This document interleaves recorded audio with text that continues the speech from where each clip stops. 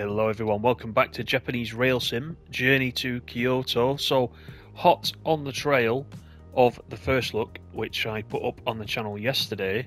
I have been playing this quite a bit over the last day and managed to get through the whole of the section mode. So, section mode, if you remember, it runs up and down the line. As it says in sections, for each of these you can unlock medals, and you start with the Kurama line at the top and the Eizan line down, and as you unlock those, you unlock the rest of the different directions, including one here, which is in autumn. These are summer. This one's autumn, as you can tell with the leaf there next to the description. So all those are unlocked now, and what that means is that we now have a full line mode available, which will let us do the full run of the line, surprisingly enough. Now, I did say I would do that, so I've been working hard to get that unlocked. So I thought we'd jump into that today, and then you can see what it will look like. I've not done this at all yet, everything's listed as new, but I thought we'll go in a different direction, because everybody in the videos seems to start from the bottom. Oh god, I'm going to do it again, aren't I?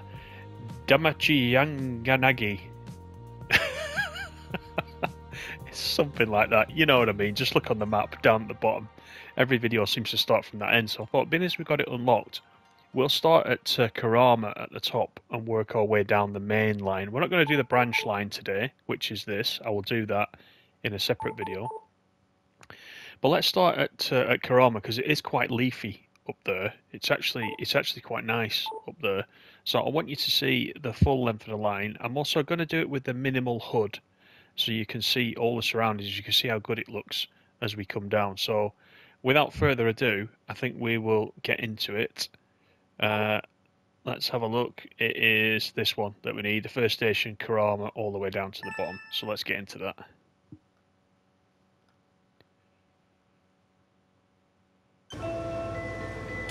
We'll take the HUD off, so it's like this. So we're just waiting for the, we've got 15 seconds till we depart. So basically just here now, we've just got the throttle and the brake that you can see for the HUD. You can have it all the way off like that, or the full one, but you get to see a bit more. So doors are closing, release the brakes. Let's get the master key going. Right, so we got 35 kilometers per hour on this section. Now, the other thing that I did over the period of playing it over several hours is I started to. I'm already speeding. I did start to have a look at the available control schemes in the settings. I was using the thumbsticks, as you know, but I was finding it difficult to step up and down the throttle and brake without, you know, sort of jumping two steps at once. It was really, really difficult with the thumbsticks. Anyway, what I've done is there is a control scheme, and I think if you're playing the game, the control scheme is actually called Type. I think it's Type B. It's described as, and what that lets me do is use the D-pad up and down to control the throttle, increase and decrease the throttle. Then for the brakes, I am using triangle to apply brakes and X on PlayStation to release the brakes. I think I've got that the right way around. We'll find out now. Let's have a look. Yeah, so triangle puts the brake in, speeding again. Most of this is downhill, by the way. Triangle to increase the brake, X to release the brake. And there's a lot of feathering of the brakes on this section. 300 meters to go to the station. I tell you what though, even since the first look, I've had loads of fun with this. I've actually had more fun than I thought I would do, because it's just completely different to the other stuff we've been playing, as I said in the previous video. Right, 100 to go. Let's start putting brakes in. Look at all these people on the platform. These are all real people, look, taking pictures of the train. They've got the faces blurred out. But they're all waiting for the train, look. Got people there in traditional Japanese clothing.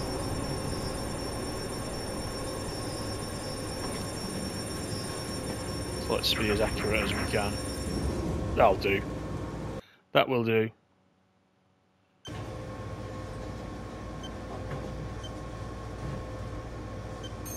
Okay, release the brakes. So, you remember yesterday, because it was doing it in sections, every time we got to a station, it gave us a rundown of our performance, etc. And then we just press continue to get to the next stage. So now we're doing the full line. It works like any other rail sim now, and we're just making our own way to each station without the frequent pauses. But as I said at the beginning of the video, that isn't available. The full line isn't available. You must complete the section mode first, and that will take you a number of hours, but they are pleasurable hours. This part of the line is really nice. I thought the city part was quite good, with everybody running past and people cycling, etc, etc. But actually this, I mean, look at this. Look where they cut the trees down at the side. They just chopped a hole right through this through this section. They cut the forest back. It is really impressive.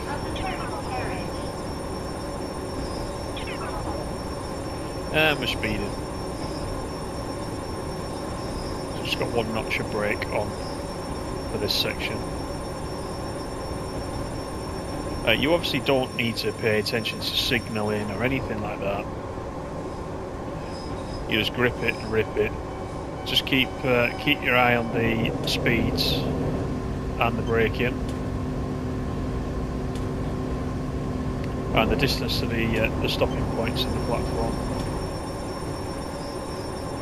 I would say coming down this hill, as you would expect, is more of a challenge than it is going up the hill, because you really do have to pay attention to these brakes.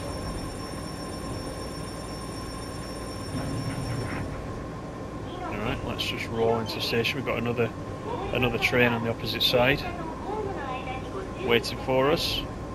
60 to go till we'll stop. There's a train spotter, look, on the left.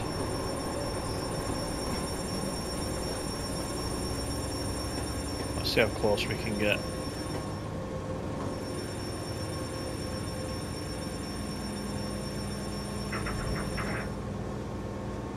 Go on, go on. That'll do. There are trophies for getting a number of stops right on the money, and you know, within various distances of the line. I think though you'll unlock those naturally as you go along.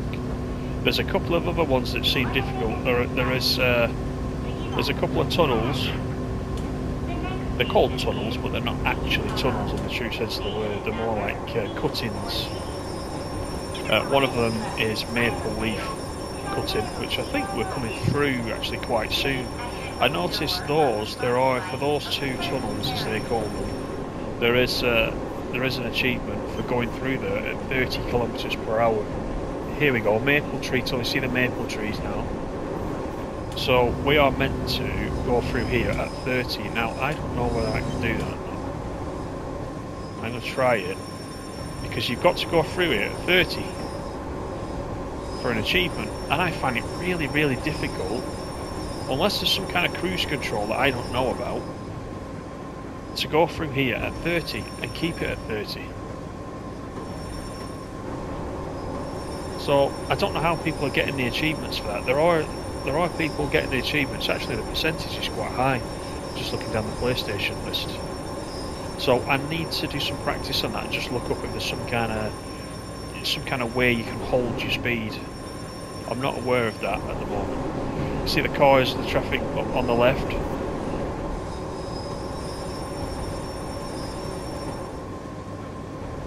They're all waiting for us now at the crossing.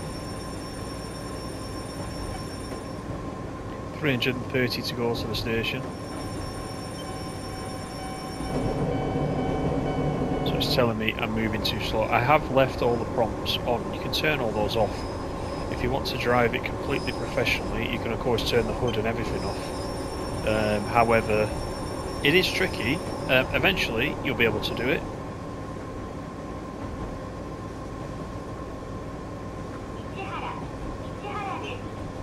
Hopefully today the sound is a bit better. I realised after I did the first look, after it was recorded, perhaps the sound was a little bit too loud in the train with all the announcements, etc. So hopefully that didn't spoil it for you and you're able to watch it okay.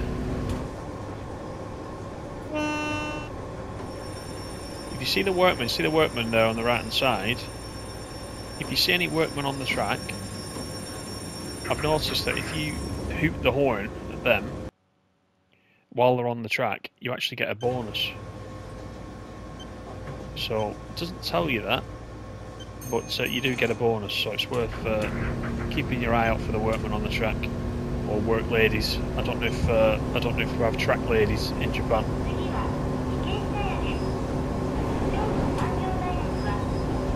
But with this Type B control scheme, I would recommend this if you're playing it. It's much easier than the default one with the thumbsticks. Give it a try. I think there's 3 or 4 different control schemes. Just see which one fits best. I was kind of alright with the thumbstick one, but it was annoying me. Skipping up two notches on the throttle at once and not seemingly being able to control it very well. This Type B one seems to be the best for me. Let's get controller off. Yeah, I'm going a bit too fast. I'll take it.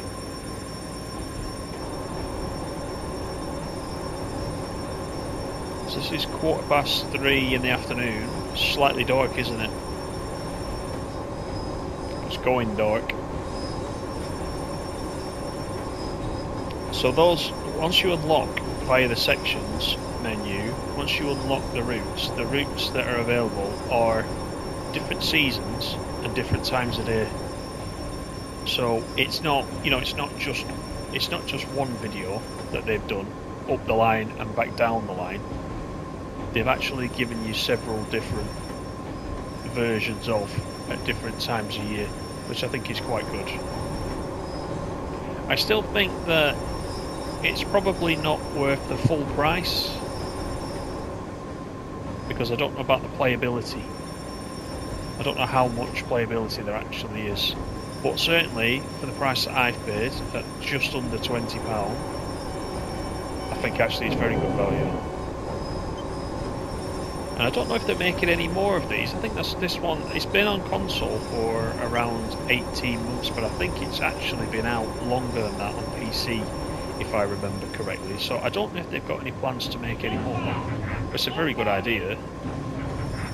It's obviously been made with tourism in mind as well, because obviously the view that you get, but also you do unlock little what they call guidebooks. As you unlock medals by running the services, you unlock guidebooks which give you points of interest along the line, things like, you know, temples and shrines and the history. I was actually reading those before, they're quite interesting. Let's do a stop on the money if we can. We're at 5 kilometers per hour. There we go, 84 centimeters difference that was.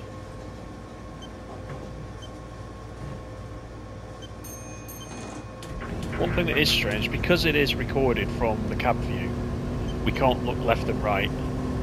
We can't go to an outside cab view as we would in other train simulators. That is a bit strange to get used to, because I would love to look around on this, but it's not possible unless you've got some kind of VR version going on. But can you imagine that if you're able to look to the side now?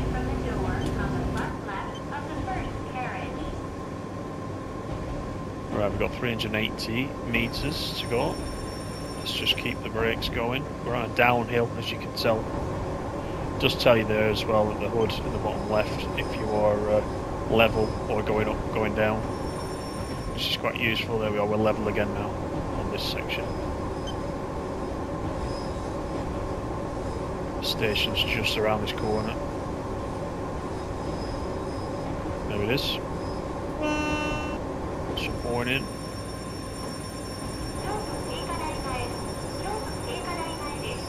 I find it interesting looking at the people on the station, though. They're just regular travellers and they're just there. They've no idea they're in this game. Which is obviously why they've blocked everybody's face out. Well, they have in the most sense. There's a couple there that haven't.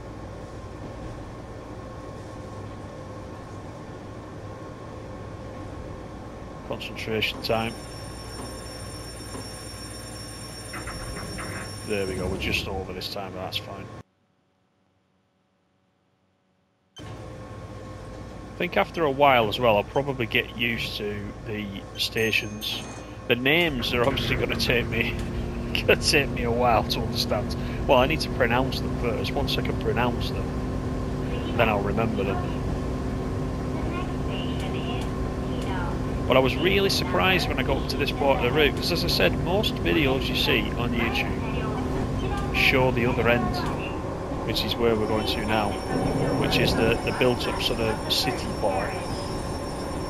And very rarely do you see this end of the line. This is actually, for me, this is the best part of the line. It's the most interesting. And especially, you know, for me, I don't know a thing about Japanese trains. The only thing I know about Japanese trains, obviously, is the bullet train. And I've seen one of those in the National Railway Museum, actually. The last time I was there, several years ago, they had one in there. And apart from that, I don't know a thing about Japanese trains, so it does actually help you see what a Japanese railway is like. So it's a really good idea. Can you imagine if they made these for different countries? Just take the concept. The concept's really good. And I'm going to go over, am I? Oh, full brakes on. Looking at 73 centimetres. Just take some practice.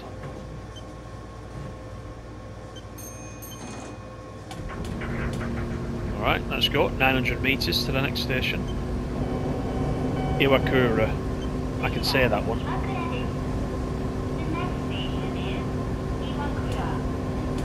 And if you listen to the announcements in the background, they're all genuine as well. Now, whether or not they've recorded that on board during this trip, or whether they recorded all those separate and laid those over the top, I'm not sure. But it's actually, for authenticity, I find that really nice. It actually feels like you're on the train. This is a nice section. Look at them mountains there.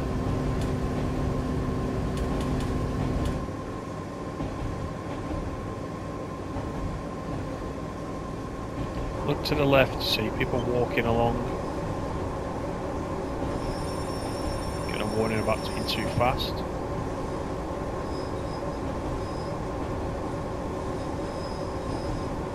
This end of the line, you notice the buildings have got a little bit more space. Just watch when we get to the city.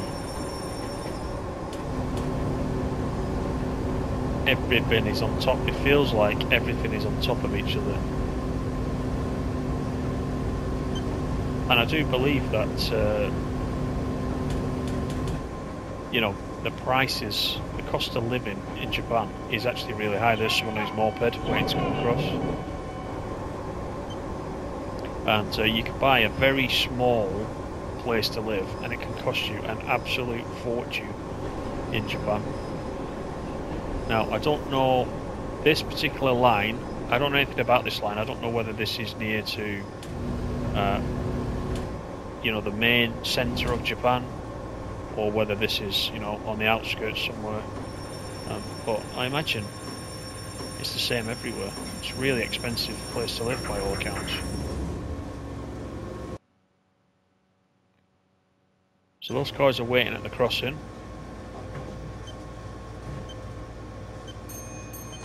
There's also somebody there with a bike on the left.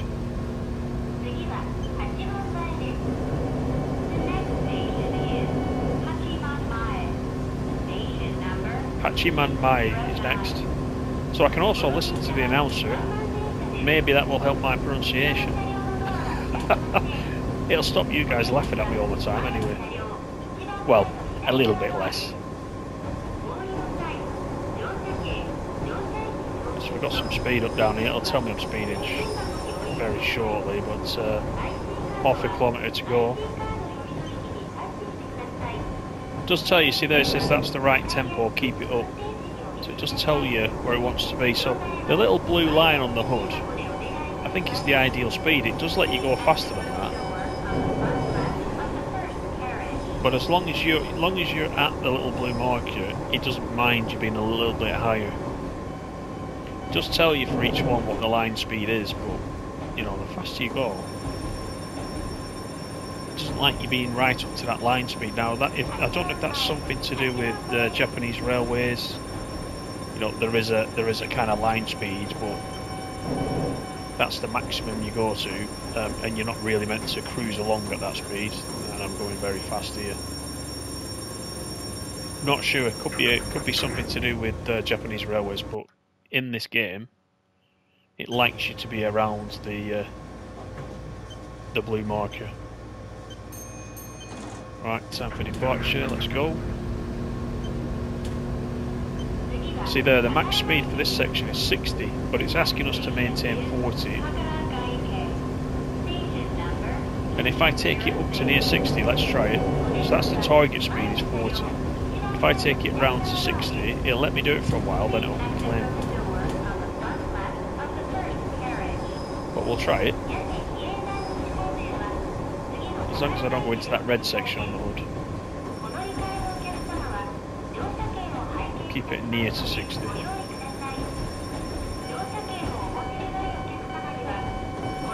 Now I've said that, it's not gonna complain, is it, this time? So we've got a downhill gradient coming up. Yeah, there you go, too fast. So maybe too fast for the downhill gradient. Maybe. See, it says 55 there. Now 50. 220 to go to the station. This here on the left, can you see on the left, that's the Eizan branch, so that's the other line that we've got that we can run. So this is where they both meet. Somebody walking across the crossing there, so we don't want to shoot across. But they trust you, don't they, to stop. But they've actually, I can see that they've actually put the barriers down. The nearer I got to the end, they actually put the barriers down. So but now everybody's waiting, look. So wait for the doors, brakes off. Off we go. Yeah, so this section of the line right here, you will run this section of line, whichever route you take.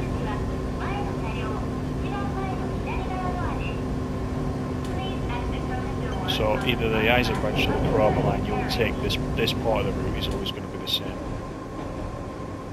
So you'll see it's now starting to get built up. Excuse me, built up, which is what I was saying just earlier. 500 to go. Everything seems to be right on top of the railway, doesn't it?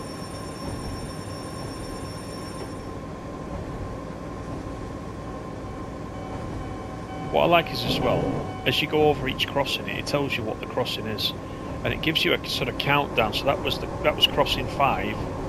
This will be crossing 4 until we get to the station. So you kind of get a little countdown. There's 3.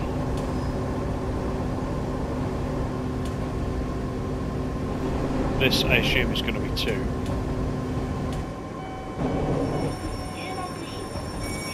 Then here's 1. Let's go easy, then we can get into the station.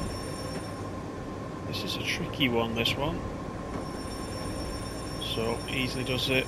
There's a railway worker there on the left. Right, let's put the brakes in.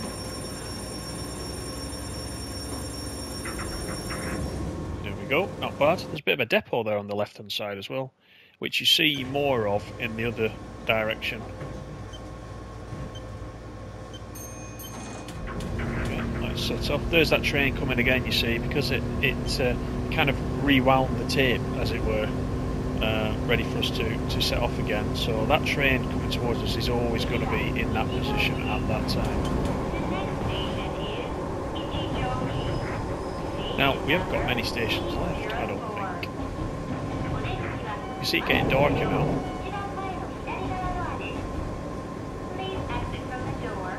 Half a kilometre.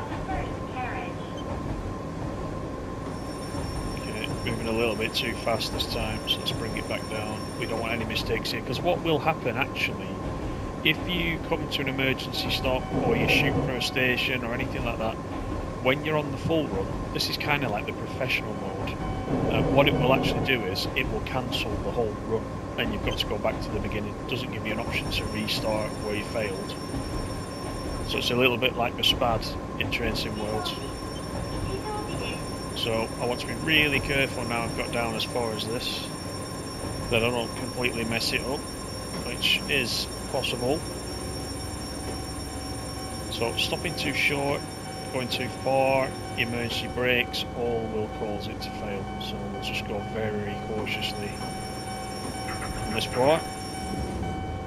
That's a good one. 17 centimetres, that one.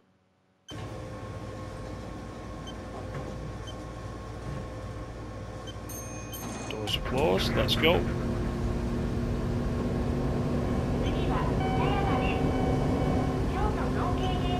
So it's talking about also if you run out of time, the train will be cancelled. You can see at the top allotted time. We've got 137 seconds to get to the next station, which is only half a kilometre, but we should be okay with that, I think. As long as we keep to that minimum speed. So let's see how we do. Travelling too fast, so let's take some of that off. We'll play it by the book as best we can as we come this far. Hope you're enjoying it. It's a full run of the main line. And as I said, in a future video we'll run the Eizan branch as well, so you can get a look at that. And if you do decide to pick this up, you know exactly what amount of track and gameplay you're actually getting. Right, let's go easy into the station.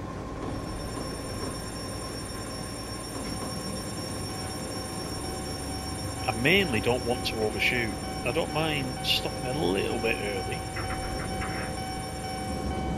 like that. But I'm assuming there is a kind of a buffer zone that it lets you be within before it'll cancel the train. This is an interesting train on the right. Look at this one. Very unusual looking train from the front. I'm going to Google that after and see what that is. I don't think you can drive that one on this route. It looks very futuristic, doesn't it, that one?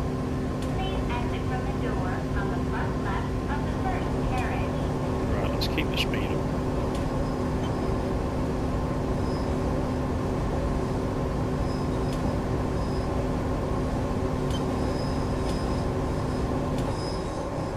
Because we've not got far to go at all.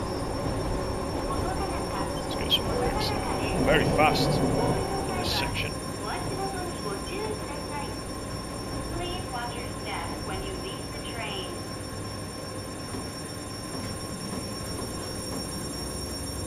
Get that speed off. That wasn't too bad. We were coming in at a rate of knots then. I was worried. I was a little bit worried about that one, I will admit. In fact, the next station is our final stop. So we definitely don't want to screw this one up. Now, coming into this station, what it does is, because it's the end of the line, it does step down speed-wise as we approach the station. I think it goes down to a 20, then a 15 or a 10, I can't remember. I've only been into this station from this direction once, I think, but we will find out.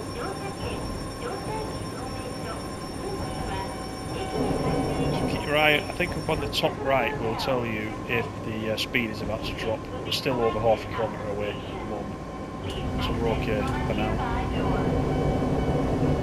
It will give us a warning.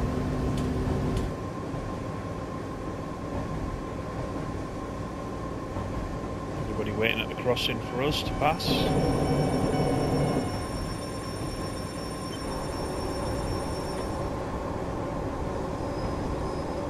So it does say in the top right, it is recording checkpoints.